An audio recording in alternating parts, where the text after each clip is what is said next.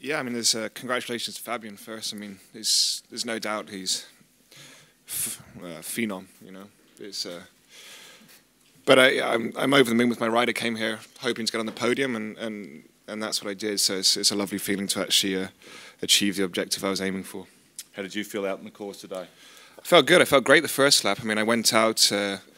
My tactic was the opposite of Fabian's, which was to attack the first lap and then hang on for dear life.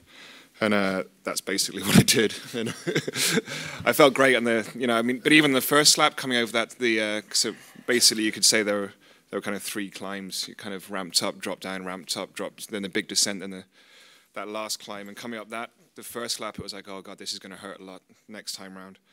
And it did. It was very hard, and it goes.